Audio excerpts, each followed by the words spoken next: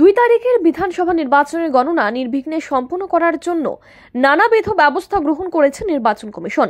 মঙ্গলবার উমাকান্ত স্কুলে সেই গণনা প্রস্তুতির বিভিন্ন সুবিধা খতিয়ে দেখেন রাজ্যের মুখ্য নির্বাচনী আধিকারিক কিরণ গিত্তে। তার সঙ্গে পশ্চিম জেলার জেলাশাসক দেবপ্রিয় বর্ধন এবং অন্যান্য নির্বাচনী আধিকারিকরা উপস্থিত ছিলেন।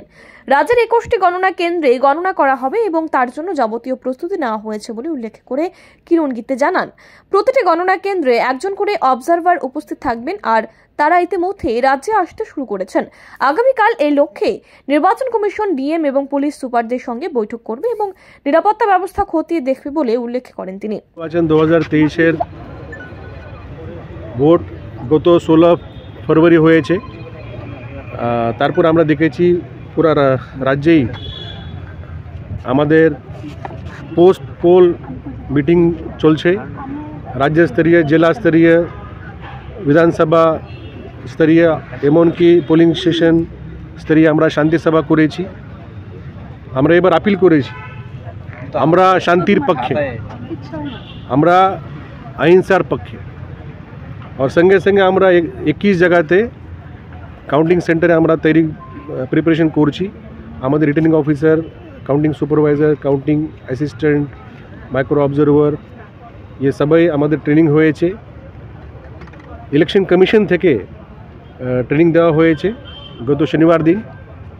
ডাউট ক্লিয়ারিং সেশন ये सब করা হয়েছে। আগামীকাল ইলেকশন কমিশন সবাই ডিস্ট্রিক্ট ম্যাজিস্ট্রেট এবং আমাদের এসপি সাহেব সঙ্গে মিটিং করবে और ভোট গণনা এবং যে সুরক্ষা ব্যবস্থা का रिव्यू करेंगे। এখানে আমাদের যে অবজারভার, প্রত্যেক কাউন্টিং হল মধ্যে একজন অবজারভার থাকবে। গতকাল থেকে অবজারভার আসা শুরু করেছে। মাইক্রো অবজারভারকে নিযুক্তি দেওয়া হয়েছে और কাউন্টিং এজেন্টের আমরা অ্যাপ্লিকেশন পেয়েছি গতকাল ফর্ম 18 মধ্যে সবাই ক্যান্ডিডেট থেকে।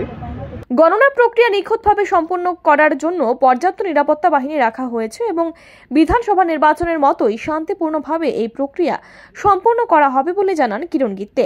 নির্বাচনী সংবাদ সংগ্রহের জন্য সংবাদ মাধ্যমের সুবিধার ক্ষেত্রে যেসব সুযোগ সুবিধা রাখা হয়েছে তারও উল্লেখ করেন রাজ্যের প্রধান নির্বাচনী আধিকারিক।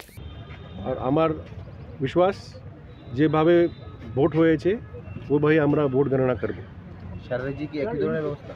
Sir, in case of any escalation of tension after the declaration of results, commission is ready for the We have sufficient security forces. Our officers are there. We are in continuous dialogue with the state leaders, candidates.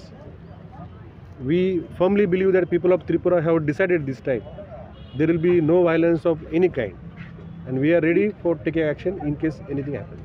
So what type of arrangement is there in the counting hall particularly, and what type of security arrangements are there? See, there is a 3-tier security in the counting centers. The outside ring is there to check the passes. The second layer checks the items which are purchased by the person who is entering, and there is a third layer in front of the counting hall where access is given to only those who are authorized. কোনো ধরনের হিংসা ছাড়াই গণতান্ত্রিক প্রক্রিয়া সফল করার লক্ষ্যে রাজ্য মন স্থির করে নিয়েছে বলে জানিয়ে কিরণ গিত্তে বলেন, যদি কোনো ক্ষেত্রে হিংসা ঘটনা ঘটে তবে কমিশন কঠোর ব্যবস্থা গ্রহণ করবে। Bureau report, RD news.